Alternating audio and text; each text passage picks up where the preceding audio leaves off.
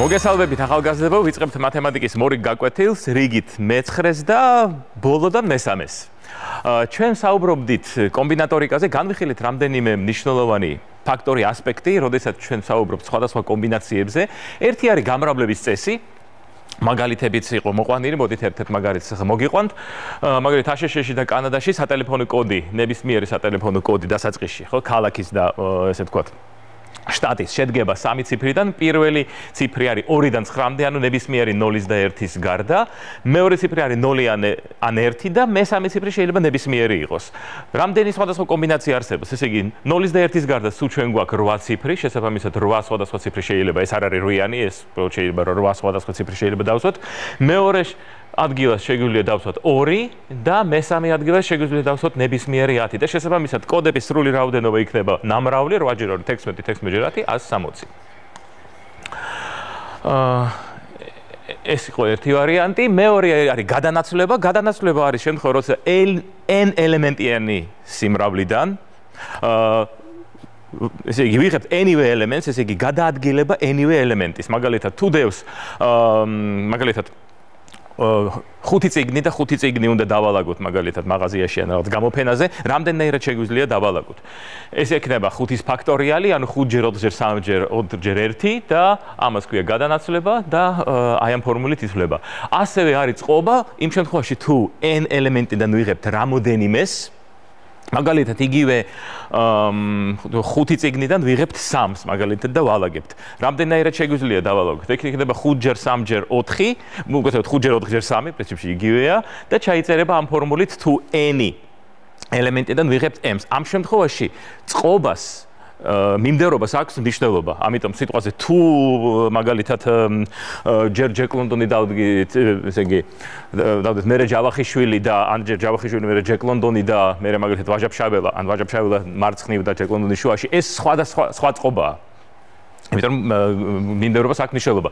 თუ მიმდევრობას მნიშვნელობა არ აქვს, სიტყვაზე თუ 10 ადამიანიდან ჩვენ ვირჩევთ 5-ს, მაგალითად აი ლაშქრობაში გასაგზავნოთ ან სიტყვაზე ფეხბურთის ან კალათბურთის გუნდის შესაქმნელად და ჩვენ არ გვაინტერესებს ვინ რომელ პოზიციაზე თამაშობთ, უბრალოდ 10-დან ნებისმიერი 5-ეული, მაშინ აი ამ ფორმულით ითვლება.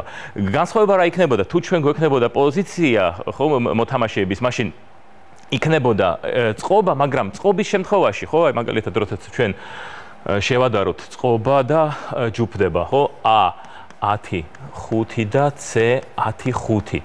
აქ ნებისმიერ 5-ეულს, მაგალითად ამიტომ დავწეროთ, მაგალითად ნიკოლოზი, ნინო, ანდრია, სოფიო და გიორგი, მაგალითად ესე იგი აქ მნიშვნელობას, იგი რომელსაც მაგალითად ნიკოლოზი დავაყენოთ დაცვაში და მაგალითად ანდრიო თავდასხმაში ან ანდრია თავდასხმაში და ნიკოლოზი დაცვაში, ეს არის ორი სხვადასხვა წყობა, მაგრამ თუ ჩვენ გვაინტერესებს მხოლოდ და მხოლოდ 5-ეული, მაშინ უნდა გავყოთ წყობის რაოდენობა, ესე იგი 10-დან 5, უნდა გავყოთ 5-ის ფაქტორიალი უკაცრავად, მაგრამ მგონი ახლოდან კარგად გამოჩნდება. იმიტომ რომ ნებისმიერი წყობა აი ამ 5 ადამიანის ითვლება როგორც ერთი წყობა. ჯუფდებაში ამას მნიშვნელობა არ აქვს. თავარი 10 ადამიანიდან ავარჩიოთ ნებისმიერი 5-ეული.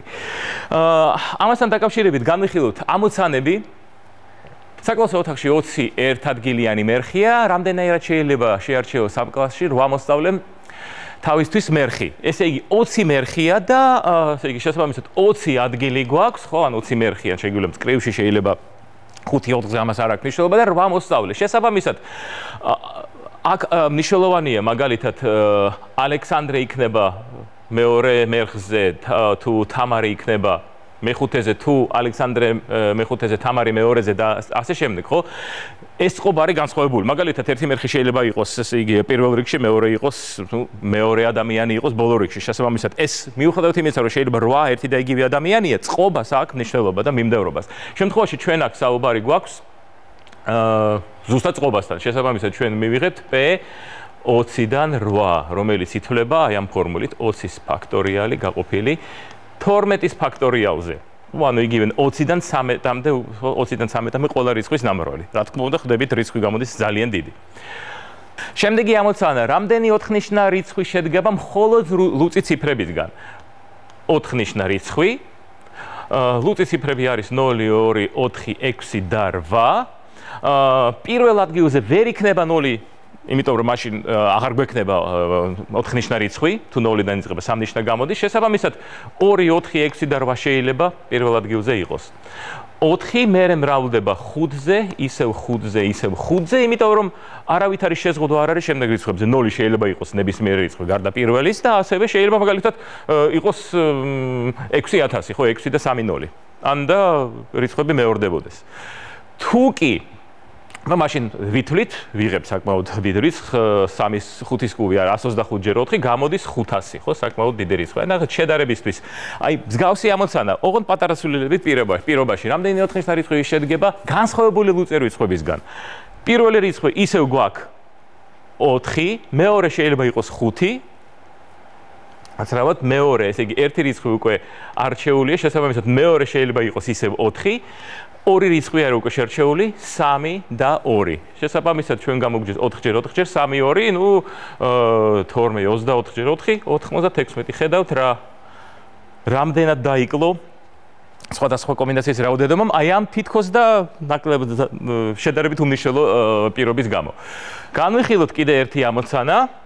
აი ხედავთ აქ 4 ფერს. 4 სხვადასხვა ფერიდან რამდენი ერთფერიანი, ორფერიანი ან სამფერიანი კომბინაცია არსებობს? აი ეს არის 4 ფერი. ერთფერიანი კომბინაცია ცხადი არსებობს 4. შეგვიძლია დავთვალოთ. სამწუხაროდ ახლა რამდენი არ გვაქვს დრო ფერები ვცვალო და წერო, მაგრამ თეორიულად გაიგებთ, სახში შეგიძლიათ ფლომასტერით ან მარკერით დადგათ ეს ექსპერიმენტი. ორი ფერი, აი ნახეთ, რამდენნაირად შეგვიძლია ჩვენ შევარჩიოთ ორი ფერი. ესე იგი, ერთფერიანი კომბინაცია არსებობს 4, ხო? ერთი ან მეოთხე. ორფერიანი რამდენი არსებობს? ნახეთ, ესე იგი, შეიძლება დავაწყვილოთ ეს ამასთან, ეს ამასთან, ეს ამასთან. ფაქტობრივად რაზე ვსაუბრობ? თან თუ ჩვენ გვაქვს კომბინაცია, აქვს მნიშვნელობა, ხო, ეს რომელი ფერის მერე მოდის. მაგალითად, ცისფერი და მწვანე არ იქნება იგივე რა მწვანე და ცისფერი. იგივე მაგალითად კოდების ენაზე, ხო, დროშები, სხვადასხვა დროშები, მაგალითად ნავიგაციაში და ავიაციაში კომბინაცია თეთრი და შავი და თეთრი არ ნიშნავს ერთი და იგივეს. ამ შემთხვევაში ჩვენ რამდენი კომბინაცია გვაქვს? ეს იგი პირველი ფერი შეგვიძლია გქონდეს 4 და მეორე 3, ხო? შესაბამისად 12, ხო? ორფერიანი კომბინაცია. თუ ჩვენ გვაქვს სამფერიანი კომბინაცია, პირველ ადგილას შეიძლება იყოს 4, მეორეზე 3, მესამეზე 2 და გამოგვდის 24. ეხლა ნახეთ, ჩვენ გვინდა ან ერთფერიანი, ან ორფერიანი, ან სამფერიანი. ამ შემთხვევაში ეს რაოდენობა ჯამდება, იმიტომ რომ ჩვენ გვინდა ან ეს. ერთ-ერთი ნებისმიერი გვაწყობს, ესე იგი. შესაბამისად ჩვენ გვექნება სრული რაოდენობა 4 + 12 + 24, რაც ჯამში გამოდის 40. შემდეგი ამოცანა, 10 გოგონა და 6 ვაჟისგან რამდენი ხუთწევრიანი გუნდი შეიკრიბება, სადაც 3 გოგონა და 2 ვაჟია. შესაბამისად, სულ ჩვენ გვაქვს 16 ადამიანი, მაგრამ 10 გოგონიდან ჩვენ გვჭირდება 3 და ჩვენ გვჭირდება 5, უბრალოდ 6 ვაჟიდან 2 და ამ შემთხვევაში, იმიტომ რომ თითო აი ამ კომბინაციას გოგონების, 3 გოგონა შეესაბამება 2 კომბინაცია, 2 ვაჟის კომბინაცია. შესაბამისად, აქ ჩვენ გვაქვს გამრავლება. აი დავაკვირდით სხვაობას, აი მეოთხე და მეხუთე ამოცანის. ერთ შემთხვევაში ჩვენ გვაქვს შეკრება, მეორეში გამრავლება და ისებში ძალიან კარგი უნარი არის ის, რომ არჩევთ, როდის არის შეკრება, როდის არის გამრავლება. შესაბამისად, ამას ჩვენ ფორმულის მიხედვით ვითვლით, ნუ სახში ამას გააკეთებთ. ეხლა კიდევ ერთი მაგალითი განვიხილოთ, რომელიც ეხება შეკრებას. სადაც ალბათობის ელემენტები ერევა, იმიტომ რომ კობინატორიკა არის დაკავშირებული სხვადასხვა კომბინაციებიან ვარიანტებთან და ზოგი ვარიანტი არის ხელსაყრელი, ზოგი არ არის ხელსაყრელი. შესაბამისად, უკვე ალბათობის ელემენტიც გვიჩნდება. აი განვიხილოთ შემდეგი შედარებით მარტივი შემთხვევა. 50 მე-11 კლასელია, 35 სწავლობს ინგლისურ ენას, 35 დააკვირდით როგორ ვწერ და 20 სწავლობს გერმანულს. რატომ წერ ესე? იმიტომ რომ ზოგიერთი ინგლისურის სწავლობს ასევე გერმანულს. ნახეთ და 15 სწავლობს ორივე ენას. რა არის ალბათობა იმისა, რომ კლასიდან ნებისმიერი არჩეული მოსწავლე, ალალბედზე არჩეული, ორივე ენას ერთ-ერთ ენას შეისწავლის. ნახეთ რა გამოდის. თითქოს და ინგლისური შემსწავლელი, გერმანული შემსწავლელი არის 55, რაც აღემატება კლასის მოსწავლეების რაოდენობას. ცხადია იმის გამო რომ 15 სწავლობს ორივეს, შესაბამისად 15 არის აქ და 20 გამოდის აი ამ ესე ვთქვათ ნახევარ სფეროში კი არა, აი თითქმის სფეროში. იმიტომ რომ 20 არის მოსწავლე, რომელიც მხოლოდ ინგლისურ შეისწავლიან. აქ 20 გერმანული შემსწავლელია, 15 სწავლობს ასევე ინგლისურ, შესაბამისად მხოლოდ 5 მარტო გერმანულ შეისწავლის და 15 არის საერთო ჯამში. შესაბამისად რა გამოდის? 20 + 15 არის 35 + 5. შესაბამისად 40 მოსწავლე არის ამ შემთხვევაში ინგლისურის და ან გერმანულის სწავლებით დაკავებული. ხედავთ ამ შემთხვევაში რა გამოვიდა? ამ შემთხვევაში სრული რაოდენობა არ არის ჩვეულებრივი ჯამი, მას უნდა გამოვაკლდეს ის რაოდენობა, რომელიც არის გადაკვეთა ამ ორი სიმრავლის. ამ შემთხვევაში 35-ის და 20-ის. ეს იწერება შემდეგნაირად. მოდით აი აქ იცით რომ ამას ქვია ვენის დიაგრამები. შესაბამისად რაოდენობა A ან B ან იგივე გაერთიანებას ვეძახით ხშირად, ხო? აი გაერთიანება არის რაოდენობა A-სი პლუს რაოდენობა B-სი მინუს რაოდენობა A და B კვეთის. შესაბამისად, იგივე იქნება ალბათობაზე n-ი იცვლება p-ი. და შესაბამისად ალბათობა იქნება 40 გაყოფილი 50-ზე, რადგან 50 მოსწავლეა. რამდენი სწავლობს მხოლოდ ინგლისურს? მხოლოდ ინგლისურს სწავლობს ეს 20 ადამიანი, შესაბამისად 20 გაყოფილი 50-ზე. რამდენი ადამიანი არ სწავლობს არც ერთ ენას? ხო, ესე იგი გამოდის, რომ 40 ადამიანი არის დაკავებული ამ ორი ენის სწავლაში, შესაბამისად სულ არის 50 ადამიანი და აი აქ, ესე იგი აი ამ წრეების გარეთ და ეს ნიშნავს მთლიანად კლასს, ეს მართკუთხედი, აი აქ ჩვენ ასევე გვყავს 10 ელემენტი, ამ შემთხვევაში 10 მოსწავლე. შესაბამისად 10 50-ი იქნება იმის ალბათობა, რომ მოსწავლე არ სწავლობს არც ერთ ენას. განვიხილოთ შემდეგი ამოცანა. მონდაც ვაგრძელებთ 4-ჯერ, რა არის იმის ალბათობა, რომ მოვა ზუსტად 2 გერბი. ჩვენ ვიცით, რომ ალბათობა არის ხელსაყრელი ხდომილობების რაოდენობა გაყოფილი თლიან რაოდენობაზე. შესაბამისად, სულ რამდენი ხდომილობა იქნება, როცა მონეტას ავაგებთ 4-ჯერ. გერბიან საფასური, შესაბამისად 2 სხვადასხვა ხდომილობა არის თითო აგდებაზე, 2-ჯერ 2-ჯერ 2-ჯერ 2 გამოდის 16. რამდენი სხვადასხვა ვარიანტია, როდესაც მოდის 2 გერბი. ნახეთ, ესე იგი შეიძლება მოვიდეს პირველი ან მეორე, ან პირველი ან მესამე, ან მეორე და მესამე. ამ შემთხვევაში ძალიან რთული არ არის, მაგრამ მოდით ვიხმაროთ უკვე ჩვენი ცოდნა. პირველ და მეორე გერბს არ აქვს მნიშვნელობა, ხო, პირველი და მეორე. ყველა გერბი თანაბარია, შესაბამისად წყობას არ აქვს მნიშვნელობა, აი ამ პირველის და მეორეს. შესაბამისად ჩვენ გვაქვს ჯგუფდება 4 ელემენტიდან 2-ის ჯგუფდება. თუ ესე იგი აი 4, იმიტომ რომ სხვადასხვა ვარიანტი მხოლოდ საფასურია და შესაბამისად გამოგდის ჯგუფდება 4-დან 2-ის, რაც იქნება 4-ის ფაქტორიალი გაყოფილი 2-ის ფაქტორიალზე და კიდევ ერთხელ 2-ის ფაქტორიალი. მოდით სწრაფად ჩავწეროთ 2-ჯერ 1, ანუ ერთიანი შეიძლება უგულებელ იყოს, გასაგებია რომ 1-ზე რომ მრავლდება. ნახეთ 2 და 2 იკვეცება 4-დან, გამოდის 2-ჯერ 3, 6. შესაბამისად გამოგდის, აი აქ უკვე შეგვიძლია დავწეროთ, რომ ალბათობა 2 გერბის 4 აგდებიდან არის 6 მე-16 ან იგივე 3 მე-8. ეხლა ნახეთ, ჩვენ ხომ ვიცით ალბათობა, ესე იგი მოსალოდნელი რაოდენობა, ხო, ესე იგი როცა ჩვენ ვაგდებთ 4-ჯერ და ჩვენ ალბათობას განვიხილავთ ნებისმიერი გერბის, ჩვენ გებულობთ მე-10 კლასიდან უნდა გახსოვდეთ ეს მასალა, მოსალოდნელ რაოდენობას. მოსალოდნელი რაოდენობა იქნება 4 განრებული 1/2-ზე, ანუ 2. ანუ 2 ეს არის გერბის მოსვლის მოსალოდნელი რაოდენობა 4-ჯერ აგდებისას, მაგრამ ალბათობა არის 3/8. ანუ ყველაზე მოსალოდნელი ხდომილობის ალბათობა არის ნახევარზე ნაკლები. AM-ით არ უნდა შეშინდეთ, ეს ყველაფერი რიგზეა, რამე თუ სხვა ხდომილობა არის ნაკლებად სავარაუდო, იმიტომ რომ შეიძლება ჩვენ მოგვივიდეს არც ერთი გერბი, 1, 2, 3 ან 4, ამის ალბათობა 3/8 და დანარჩენების ალბათობა არის კიდევ უფრო ნაკლები. სახში გექნებათ ერთი ამოცანა, რომელიც ამასე დაგარწმუნებთ. მაგალითად, თუ ჩვენ ავაგდეთ მონეტა 10-ჯერ, შესაბამისად მოსალოდნელი რაოდენობა გერბების უნდა იყოს 5, მაგრამ თქვენ დარწმუნდებით, რომ 5 გერბის მოსვლის რაოდენობა არის არც თუ ისე დიდი, მაგრამ მეტი ვიდრე 4-ის ან 6-ის ან ნებისმიერი სხვა რიცხვის. კიდევ ერთი შემთხვევა განვიხილოთ, ამ შემთხვევაში სპორტული, თუ კალათბურთელი 70%-ის ალბათობით აგდებს საჯარიმო ეგრეთ წოდებულ თავისუფალ სროლას. რა არის ალბათობა, რომ 10 სროლიდან 7 შეაგდებს? 70% ზუსტად ნიშნავს 7/10-ს. ანუ წესით, ხო თუ ალბათობა არის 70%, მოსალოდნელი შედეგი იქნება 7/10-დან. მაგრამ რამდენი იქნება?